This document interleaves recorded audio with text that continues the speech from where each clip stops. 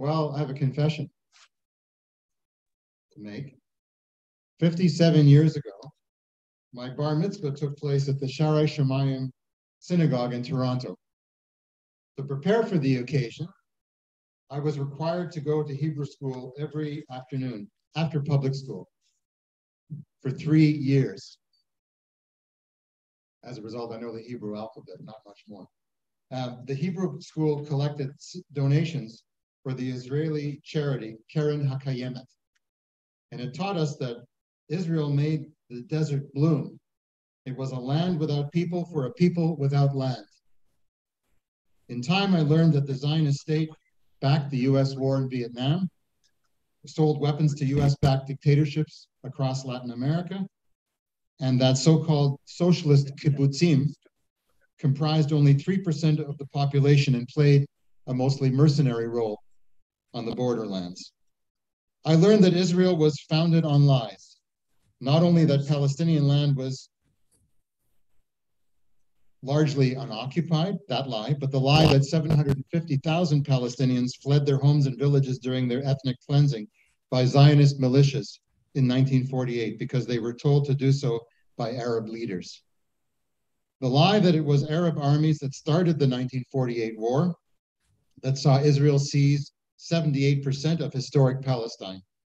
The lie that Israel faced annihilation in 1967, forcing it to invade and occupy the remaining 22% of Palestine, as well as land belonging to Egypt and Syria. Israel still lives on lies. The lie that Israel wants a just and equitable peace and will support a sovereign Palestinian state. The lie that Israel is the only democracy in the Middle East. For Palestinians, it is markedly less democratic than apartheid South Africa, according to Bishop Desmond Tutu. The lie that Israel is an outpost of Western civilization in a sea of Arab barbarism. The lie that Israel respects the rule of law and human rights, according to Amnesty International, Human Rights Watch, and B'Tselem, an Israeli human rights organization. It does not. The lie that security is the motor force of Israeli foreign policy. Israel votes annually with a tiny minority of countries at the United Nations to uphold the US embargo of Cuba. The lie that Zionism is the moral agency of the victims of the Jewish Holocaust. It is well known that the Zionist movement collaborated with the Nazis in Europe. Over the past 75 years, it has turned Palestinians into the Jews of the Middle East. Is this not happening now to the residents of Gaza? Consider the original Zionist objectives. It was not merely to colonize Palestine, but to expel and replace the indigenous population. Zionism from the 19th century through the 1940s was a tiny minority movement among diaspora Jews. Socialism was the dominant trend, including revolutionary Marxism. Jews like Leon Trotsky, Grigory Zinoviev, Karl Radek, Yakov Sverdlov, Maxim Litvinov, Lev Kamenev, and Moisei Iritsky were leaders of the Russian Revolution. To say nothing of Rosa Luxemburg in Poland and Karl Marx himself in Germany. So Zionism needed and sought imperial sponsors for the bloody enterprise of colonization and dispersal of the Palestinians. The European colonial powers wanted to exploit cheap labor and natural resources everywhere, including in the Middle East.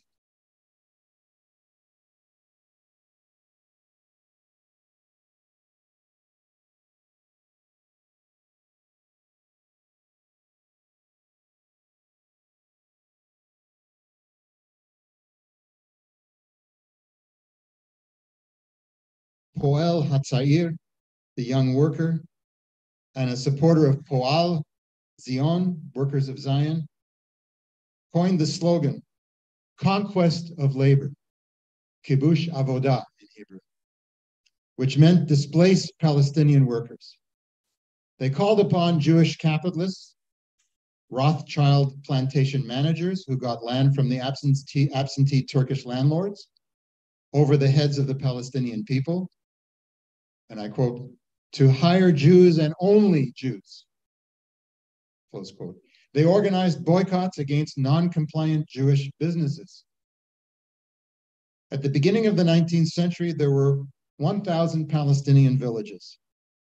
Trades, crafts, textiles, and agriculture flourished. Palestinians welcomed Jews, as well as Armenians fleeing genocide in Turkey in 1915.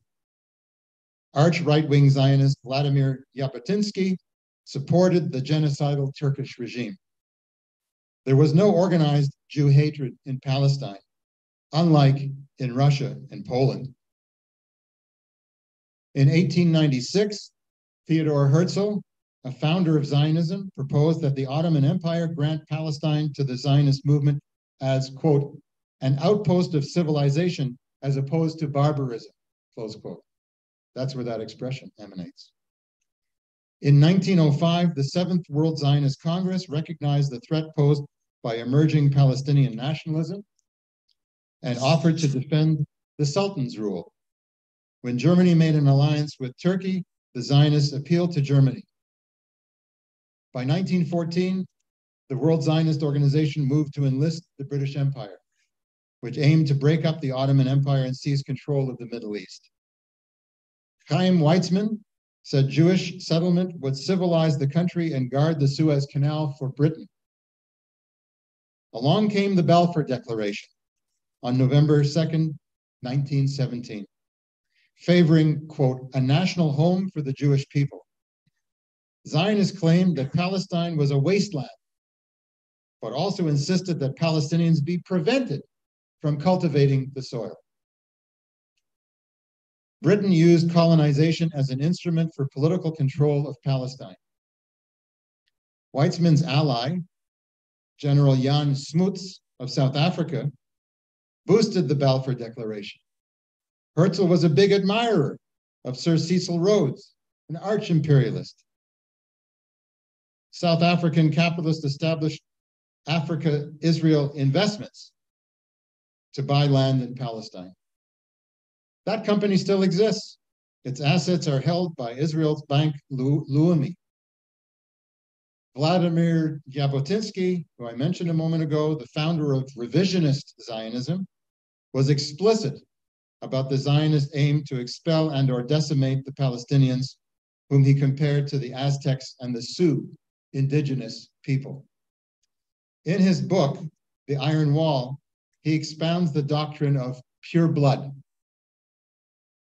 Even the liberal philosopher Martin Buber affirms that, quote, our being is determined by blood, close quote.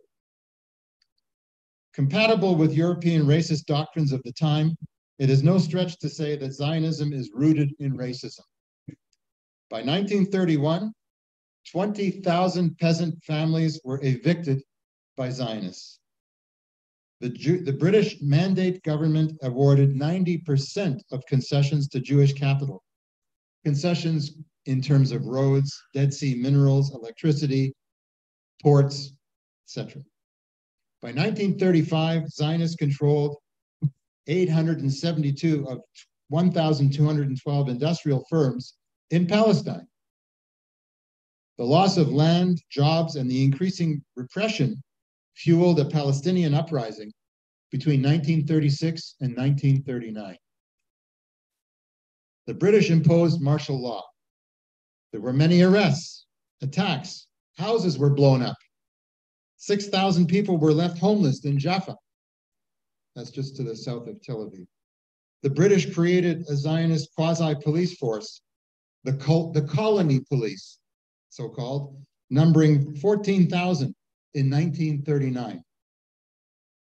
A Royal Commission of Inquiry issued the Peel Report. What did it say?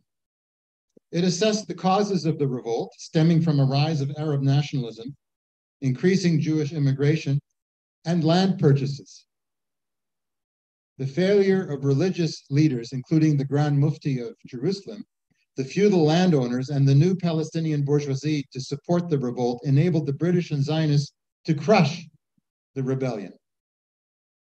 The Palestinian struggle, in one form or another, has been continuous since 1918, with civil disobedience, general strikes, boycotts, non-payment of taxes, and demonstrations. Like other national liberation struggles in the 20th and 21st centuries, the Palestinian struggle demonstrates that the national bourgeoisie has no independent or progressive role to play in national emancipation. It is tied to imperialism, as Trotsky said, by 1,000 threads. It is tied to imperialism and to neo-colonial regimes such as the current Palestinian Authority, based in Ramallah, and Hamas, based in Gaza. Only the working class, with the support of poor farmers, is able to fight all the way to freedom. Only through socialist revolution can this fight mobilize the majority and win, just as the Bolsheviks did in the Russian Revolution and the Fidel Castroists did in the Cuban Revolution. This is the strategy of permanent revolution. Permanent revolution is counterposed to reliance on bourgeois nationalists. It is counter to the disastrous two-state solution. When the United Nations partitioned Palestine in 1947, Jews were 31% of the population. The big imperialists and Joseph Stalin's USSR gave 54% of the fertile land to the Zionists. Before the State of Israel was established, the Irgun and Haganah formed in 1920 to defend the Yishuv, these were the early Jewish settlements, the colonial settlements. These two gangs, the Irgun and the Haganah, seized 3/4 of the land and expelled almost all of its inhabitants. 385 of 475 Palestinian towns were razed to the ground. By May 15th, 1948, 750,000 Palestinians were driven out. How? By terrorist actions.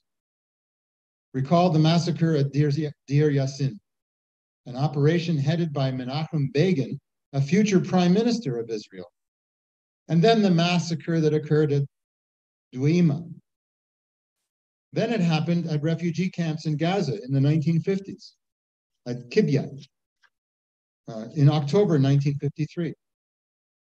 An onslaught led by none other than Ariel Sharon, another future prime minister. And then at Kfar Qasim in October 1956. What do we mean by an apartheid state? Is it an exaggeration? In the first place, only Jewish labor is allowed. There is no leasing of land to non-Jews. The right of return, in Hebrew is called aliyah, is for Jews only. So a Jew in Brooklyn has more rights than a displaced Palestinian in Tunisia or Damascus or Tripoli. Jewish religious laws apply to marriage. You can't legally marry a non-Jew in Israel. 93% of the land belongs to the Jewish National Fund. And the most racist, exclusivist organization is the kibbutz, which mocks the notion of cooperation, much less the idea of socialist internationalism. Zionism and fascism always had much in common. The revisionist Zionist youth, known as Beitar, wore black shirts or brown shirts. Begin's preference was for the brown. And employed the fascist salute. Basically, fascists wanted Jews out of Europe, and so did the Zionists.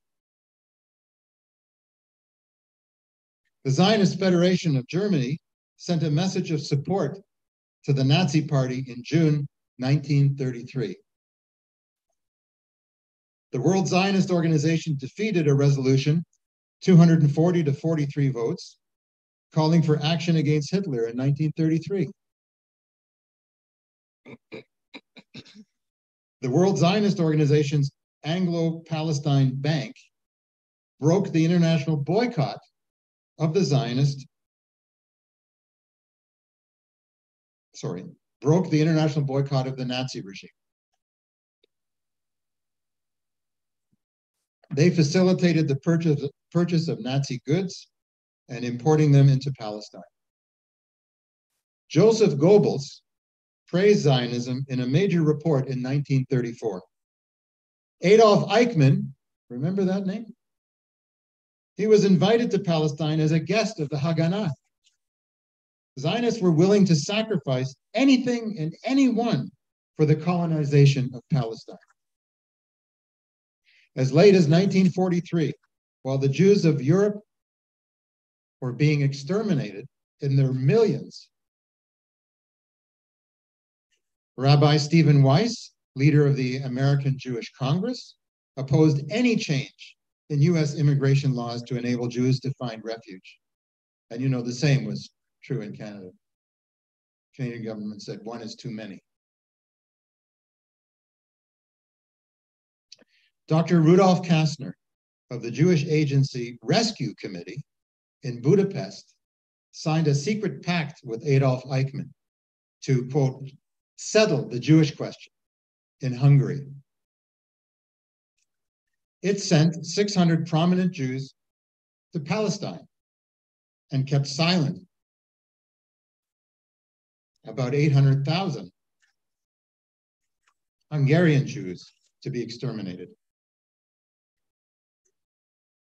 On January 11th, 1941, Yitzhak Shamir, the 7th Prime Minister of Israel, proposed a formal military pact between the Irgun and the Nazi Third Reich.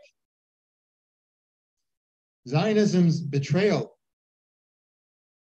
of the victims of the Holocaust was the culmination of its attempt to identify the interests of Jews with the interests of the established order. Today, the Zionists joined their state apparatus to the might of US imperialism, including the covert operations of the CIA on all continents. Instead of seeking social justice and fighting the ruling classes which cultivate anti-Semitism and the persecution of Jews, including reactionary Arab and Muslim regimes, the Zionists curry favor from them. As the great Ukrainian Jewish Marxist Leon Trotsky explained, the emancipation of the Jews is bound up with the fate of the world socialist revolution. Trotsky, along with the renowned Polish Marxist Isaac Deutscher, predicted that the Zionist state would be a death trap for the Jews. As we can see today, Israel and its egregious crimes are a lightning rod for anti-Semitism. The antidote to anti-Semitism is anti-Zionism. A particularly potent antidote are the anti-Zionist Jews, like independent Jewish voices, among whom I count myself. The story of Israel is a story of successive waves of expansion.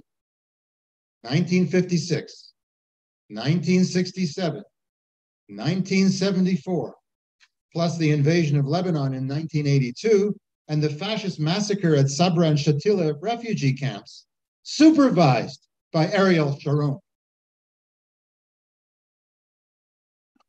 Along the way, the Arab regimes were complicit with Zionism, most egregiously when Jordan's monarchy carried out a slaughter of insurgent Palestinian forces in September 1970, known thereafter as Black September.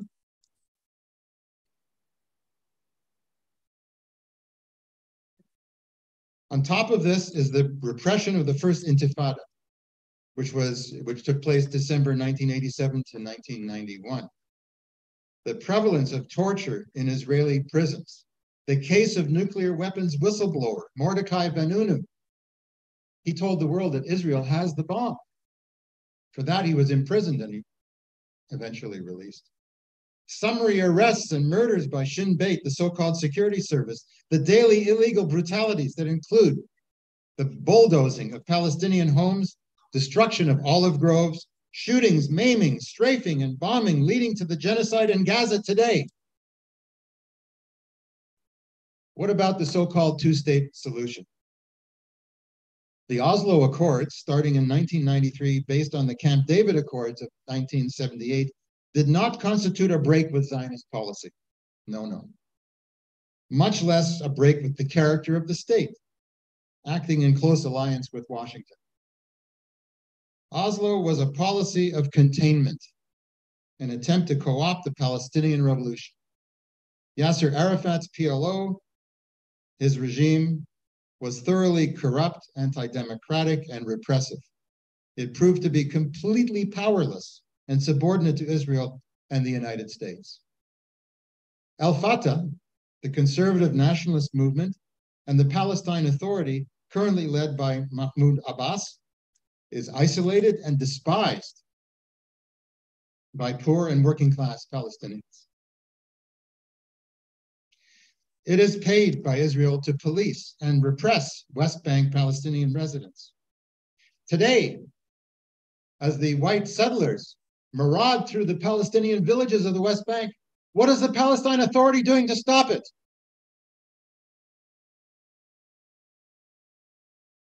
Even if Arafat and his successors could have gained control over Jerusalem, the Palestine question would remain unresolved. Hamas and Hezbollah gained popularity by filling a political vacuum created by Fatah's capitulation to Washington and Tel Aviv. The Zionist state favored Hamas over the PA. You think it's ironic? Think about it. They favored Hamas over the PA because the message of the Islamic fundamentalists is repugnant to most working class Israelis. They wanted to cement a block against the national push. In the face of the new atrocities committed by Zionism, the Palestinian resistance continues, rising again and again and again. What are the tasks of Democrats and socialists in relation to the Palestinian resistance today? The primary task is to educate and mobilize public opinion to oppose Israel's military aggression against the Palestinians. And we saw that in Ottawa yesterday, when over 20, maybe 30,000 people rallied in front of Parliament, demanding ceasefire now, permanent ceasefire, stop the war, stop the genocide. It is necessary to confront and expose the myths about the Zionist state. That's another task. Do not submit to intimidation by pro-Zionist organizations and media. Defend those who the capitalist state and the rulers seek to silence. Challenge Canadian government and business complicity with US domination of the Middle East, and specifically with the crimes of the apartheid state. UN resolutions which condemn Israeli aggression but impose no sanctions on the aggressor are clearly inadequate. But to vote against such motions is worse than inadequate. It is an act of imperialist contempt for the oppressed and an act of abject submission to Washington and Wall Street.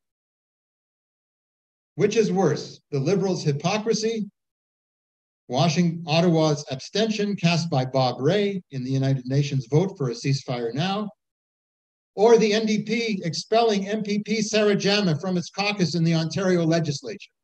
Okay.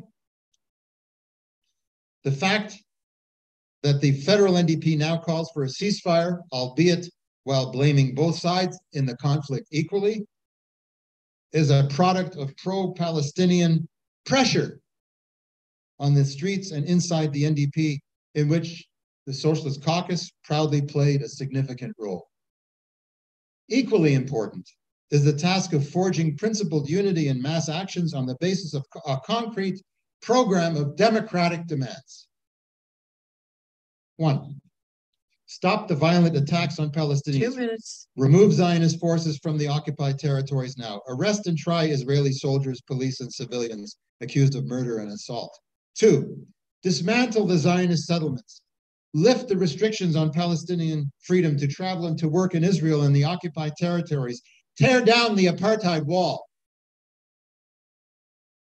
3, recognize and facilitate the right of return of all Palestinians to their homeland, strike down all laws that discriminate against Arabs and Muslims in Israel, advance the campaign for boycott, divestment, and sanctions against the Zionist state. On this basis, a broad political movement for social justice in Palestine can be built, even larger than the present historic global movement. Currently, many unions, including CUPE Ontario, OPSU, Unifor, and CUPW, are joining with student, feminists, seniors, environmentalists, and international solidarity organizations to demand a permanent ceasefire now.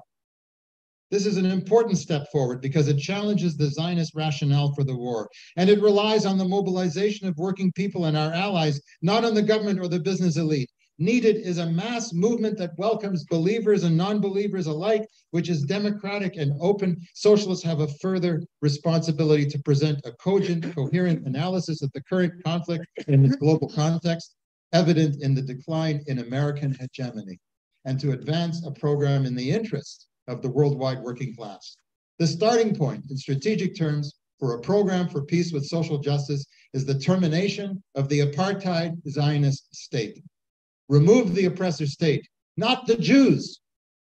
And it requires the revolutionary transformation of all the bourgeois Arab states. For the Palestinians, a so-called two-state solution is nothing more than pleading for a Bantustan arrangement, such as existed in apartheid South Africa. In fact, the weaker the Bantustan is in relation to its master state, the more repressive and undemocratic it must be to its residents.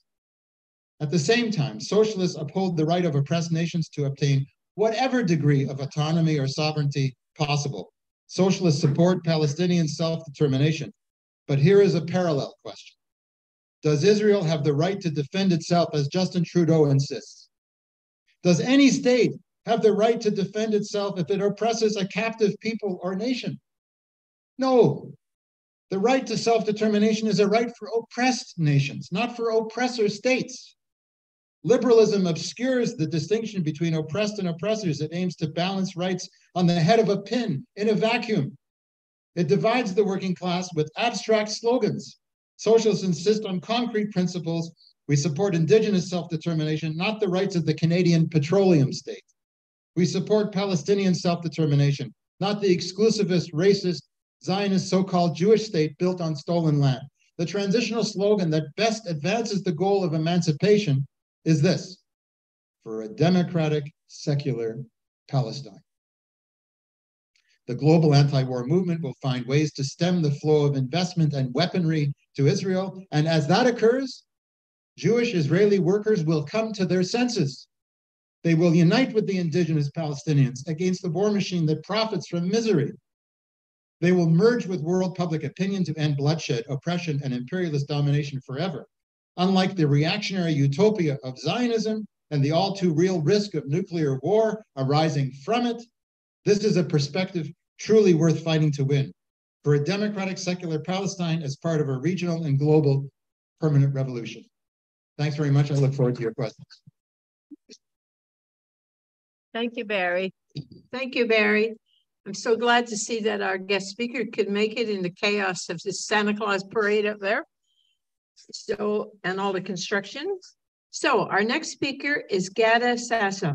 She is a PhD candidate in international relations at McMaster University, writing her thesis on Israeli green colonialism.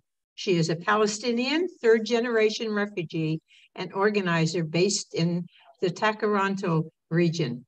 Ghada is on the steering committee of the Palestinian Canadian Academics and Artists Network, PCAAN, and co-chaired the Rally for Palestine on October the 15th at Hamilton City Hall on the last day of the NDP Federal Convention.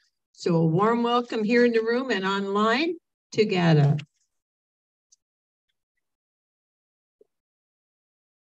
Hello, everyone. Thank you so much for having me, and I do apologize for the delay. I wanted to, I guess, speak just a little bit about the Nakba. You did a great job about speaking about it, so I'm not going to go into too much depth, but I think I just wanted to add a bit of a bit on that from my personal perspective. So my father is here. My father comes from the city of Ramla, which is part of what's now called Israel, and we refer to as 1948 Palestine. And my mother is from a village near now this called Madama, which is part of the Israeli occupied West Bank. So Palestinians have lived for millennia in the land of Palestine. It was diverse, you know, a group of people. And it's just basically, it wasn't until the founding of Zionism in the late 19th century in Europe as a secular colonial ideology that it sought to create a Jewish ethnocentric state. And at the time, Zionism understood that about only 5% of the Palestinian population was actually Jewish. And so in order to establish a Jewish state, it had to ethnically cleanse the vast majority of the indigenous Palestinian population. And that was okay with them because at the time, it was viewed that any country outside of Europe was essentially open for colonization. It was considered empty land or terra nullius. So sure enough, with the British help, right, of course, they were able to establish Zionist militias, and then they were able to ethnically cleanse about 80% of Palestinians by 1948, including my father's family. My grandfather, some of our family's members were killed by Israel. My grandfather was injured. He had shrapnel in his neck until he died. And they were expelled to neighboring Syria. And that's when Israel took about 78% of historic Palestine. Later in 1967, Israel occupied the remaining 22% of Palestine. And that means that Israel controls our land and resources. But it decided not to annex it in order not to include us in its demographic majority or to provide us any rights. So until now, of course, yes, we're seeing it just being partitioned more into Bantustan. So people who talk about a two-state solution, it is completely dead. And because the solution is dead, all we have to work towards is a one-state solution. And also the one-state solution is the just one, because a lot of people forget, but Palestinians like myself have the right to return to our homes and lands. So even though I don't have a, you know, even though I have a Canadian citizenship, until now I can't even visit my father's home city of Ramle because I have a Palestinian ID passed down from my mom. And so as recognized by UN Resolution 194, this is at the forefront, even when we look at Gaza, because about 80% of the Palestinian population in Gaza is actually like, they're all refugees from 48. And so this is what is important to recognize, that Zionism since its founding was based, it is a genocidal project because it is based on settler colonialism. And it's an apartheid project. Even within 1948 Palestine, about 60 laws discriminate against non-Jews. So what I want to talk about was the prisoner situation. As we're seeing now, Palestinian prisoners being released, and it's just disgusting. Even now in the car, they were talking about it on the radio, how, you know, the Israeli hostages are humanized. On the other hand, Palestinian prisoners are dehumanized and, you know, they're vilified. And I want to say about 5,000 Palestinians have been imprisoned until now by Israel, including many women and children, and many people are administrative detainees, which means they were arrested without charge or trial. One of the prisoners, his name is Ahmed Manasseh. I've been lobbying for his release since January. We did 2 parliamentary petitions that were presented by Alexandre Belris.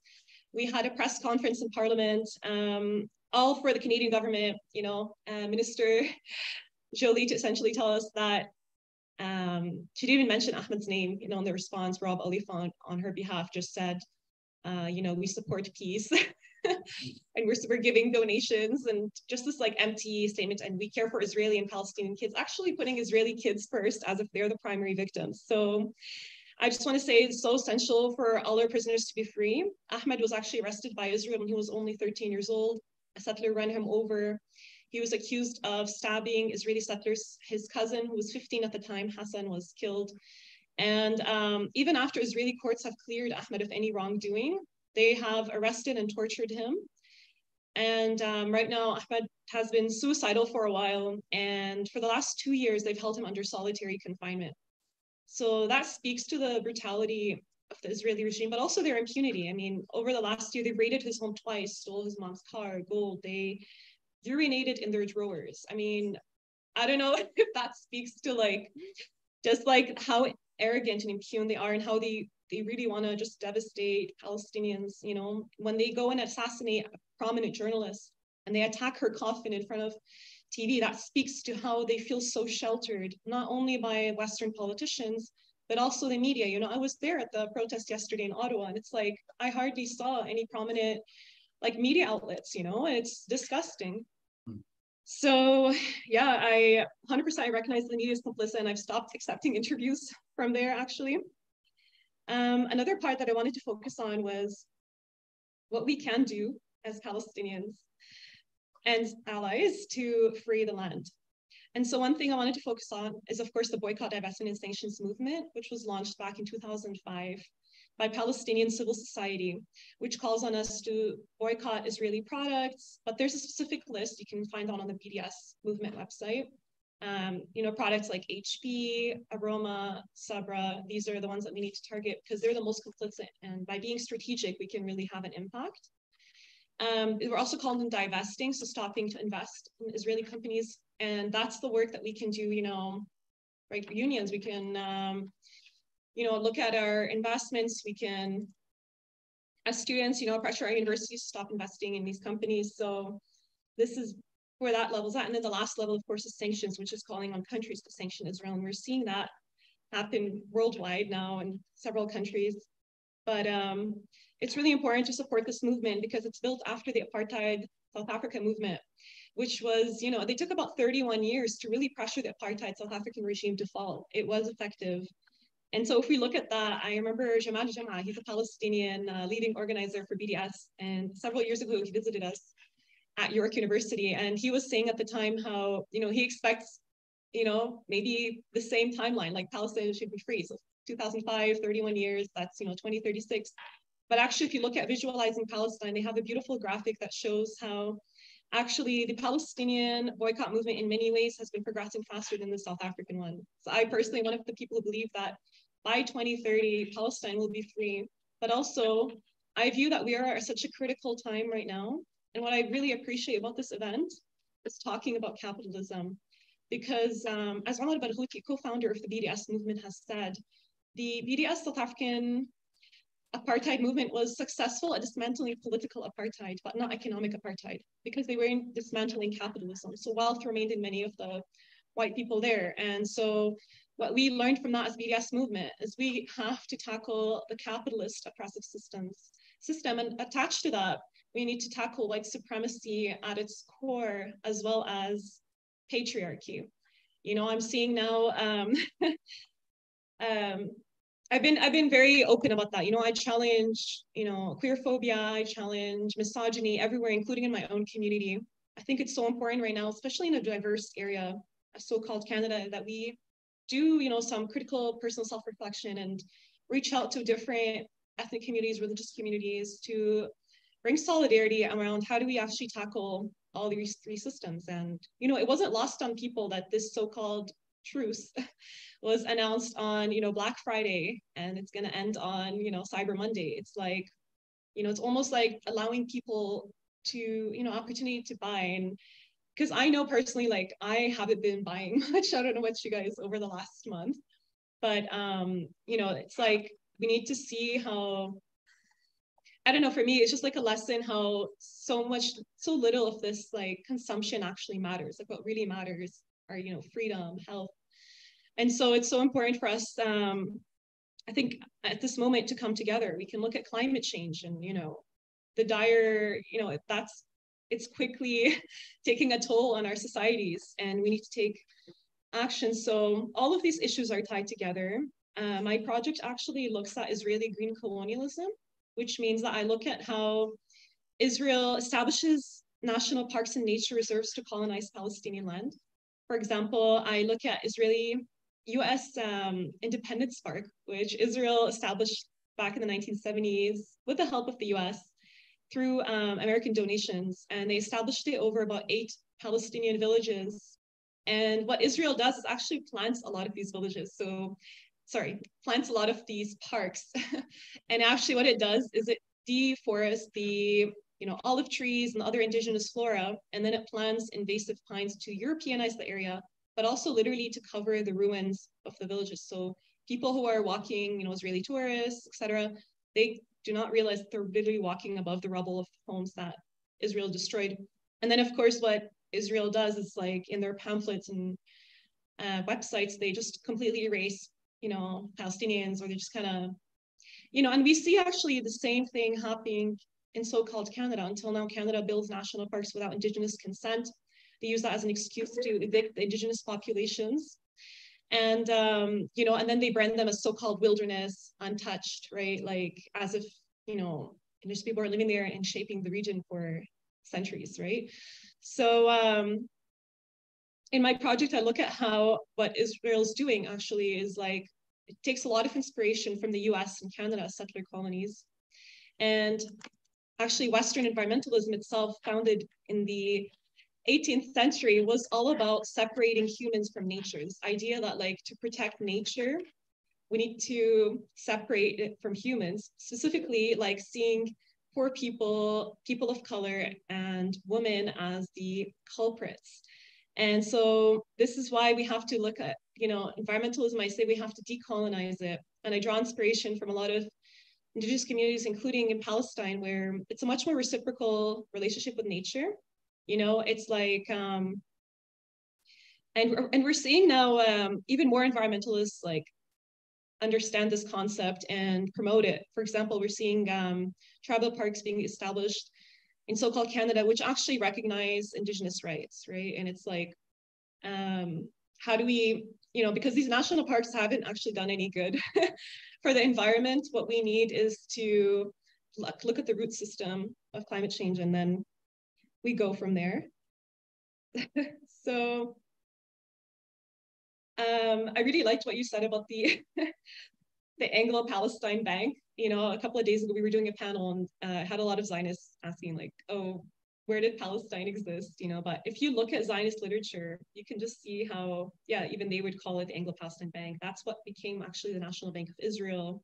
The first Zionist bank was the Jewish Colonial Trust. So like early Zionists were very open about their colonial intentions, right? It's only that now it became a bad word. They're like resisting that framing. But yeah, I think it's obviously like really inspiring to see what's happening in Gaza right now, that, you know, these people are rising up to a nuclear state. And we have to recognize that Gaza has been besieged for the last 17 years. They've been under illegal occupation since 1967. And as I said, this is a genocidal project. It's a slow genocide. You know, only 1967, Israel actually killed about 80,000 Palestinians. Way more than that now with, of course, the, you know, almost 20,000 that they've just killed in the last month. But the idea is that what we're seeing in Gaza right now is a more obvious example of genocide, but every single day we have Palestinians murdered. When I visit Nablus, I know that there are a lot of people who get killed that it's not even reported here, right? But every day they're checking like who's been murdered. Every day we have invasions, and Palestinians, you know, we have lost a lot of martyrs, and it's been devastating and traumatic, but also it's like our liberty and dignity is valuable. And it's really inspiring to see how Palestinians are standing up for themselves, and, you know, and also just beautiful to see all the solidarity, you know, see people boycotting and risking so much. I mean, that's what kind of makes Palestine unique is, you know, not only are we made stateless and erased and our cultures being stolen, but like, on the other hand, it's like, you're not even allowed to talk about the trauma, right? And I think this is where we can resist in so many different ways. We all have our own interests and skills. And so, you know, maybe that looks just like signing a petition for Palestine or taking part in rallies. Personally, as an academic, I really try to focus on speaking my truth. And, you know, the university can be a quite oppressive space. And so, for example, like, you know I've submitted to journals before, and I have blind peer reviewers being like, don't talk about Zionism, or don't talk about, you know, Israeli violence, talk more about, like, you know, Palestinian environmentalism, almost like, you know, they romanticize this whole like indigenous noble savage trope, right? And so I have to constantly push against that, and I have to take risks. And I found in my experience, unfortunately, sometimes it's not only until I take risks and I go against the system that I see impact happen, right? So like, even recently, I published a very critical review of a book on environmentalism that was quite racist. And my master's research actually I looked at greenwashing, and I used that research to urge my faculty of environmental studies at York University to end and not renew their relationship with Arava. So that was actually the first form of academic boycott, as far as I understand, in North America. And you can imagine, like, even there, like, we faced backlash. But it's like, you know, a month later, the president of the university cracked down on us. She's like, faculties don't have the right to boycott. It has to go through me, right? She's like cracking down on like faculty democracy. And a month later, they tried to revoke it, and I was there to defend the motion. And, you know, it's just like, we have to push back now stronger than ever. And I draw actually a lot of inspiration from Black and Indigenous communities. For example, last year we were supposed to, I went to Nashville because there was International Studies Association conference, which is the biggest conference in my field. And at the time, we were supposed to have the first BDS panel of the conference's history. But the organizers of the International Studies Association rejected it explicitly because they told us it wasn't balanced. We didn't have Zionist voices. And essentially, you know, we pushed back in various ways. But a year later, I really sent them an email to the president of the organization of the conference. And I said, this is unacceptable. This is a form of anti-Palestinian racism. If there was a panel on Black Lives Matter, you would not have, you know, you would not, yeah, exactly. You would not ask for the KKK's voice to be there. So I asked for consistency, and sure enough, he's like, okay, like, just apply again. I said, no, you're gonna have to guarantee in writing. He's like, we're gonna guarantee it'll be accepted. Sure enough, they accepted it. And so this year we held the first like BDS conference panel on this conference. So the idea is like, we need to keep pushing back. We need to keep taking risks. And it can be scary. And of course, like, I navigating, my family is like, like, you know, they worry about me, but at the same time, it's like, we are so privileged here. You know, I look at people back home, we're not any better than people in Gaza, literally risking their lives. What do I risk? A degree, right? I just had a prof a month ago. He publicly threatened me to, like, he's gonna work day and night to make sure I don't get my PhD.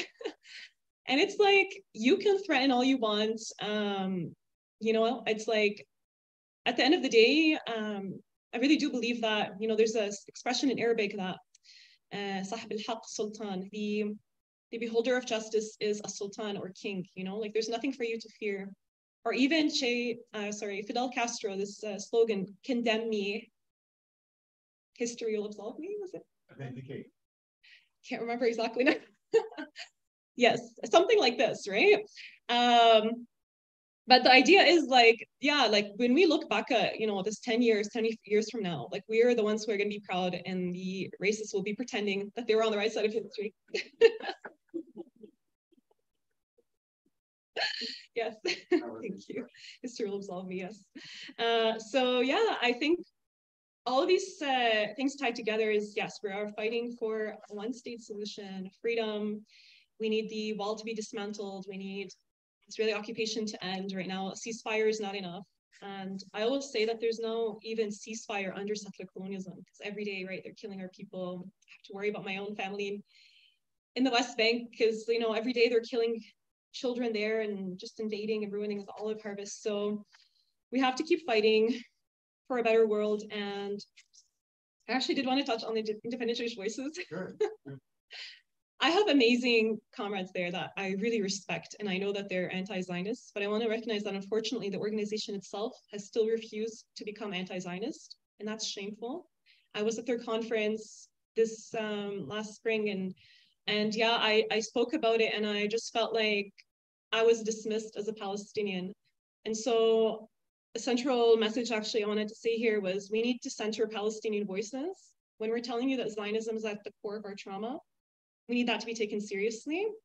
Like, this is the time for Zionism to be abolished as a white supremacist and Islamophobic concept, right? Because, like, Palestine is not a religious issue, but the way that we're being described as terrorists, as hateful by Olivia Chow, by all our politicians, that's actually like drawing on Islamophobic tropes. So we need to, yeah, challenge this ideology. And yeah, I think, you know, Jewish Voice for Peace, for example, in the US, like, they're anti-Zionist, and it's really disappointing that IGV until now hasn't taken the stance. And it makes me hard for, as a Palestinian, to be honest, to trust them. So yeah, that's what I ask, is like centering Palestinian voices. And I guess I wanted to add, yeah, I guess I guess we'll keep it there. Maybe I'll wait for questions after. Thank you. Thank you very much. Okay, so now this is how I think the format will go. We'll do the best that we can. Online, some people will probably ask a question online. Others, as we have already, will put their questions in the chat. If you can take the microphone off the stand so you can share the microphone when you're answering the questions between the two of you. And those on the floor that wants to come and ask a question, they can come and use this mic. So anybody, I will read the questions from the screen, from the chat, and anybody asking a question on screen will get 3 minutes, or in the room will get 3 minutes to make an intervention or ask the question. And we will take 2 or 3 questions at a time to give everybody a chance to speak. So if people got paper, pen, we will try to do it that way. And let's see how it goes, okay? And I will tell the panelists how much time they've got for the questions.